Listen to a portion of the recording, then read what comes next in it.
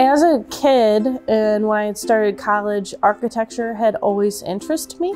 And then when I went to college, I went in undecided and took a class all about figuring out what fits you and what works in your life. And in that class, my professor had recommended, have you ever thought about construction management? And kind of played the, not a lot of women in the field, it might be a great opportunity for you. So after some research of that, I tried it out for a semester and I was like, well, if I hate it, I'll just go and do something else. And then after my first semester here at Ferris, I was in love. I was like, this is exactly where I'm supposed to fit. I don't think I'm cut out for the regular like office life. So like, I feel like this is where I fit.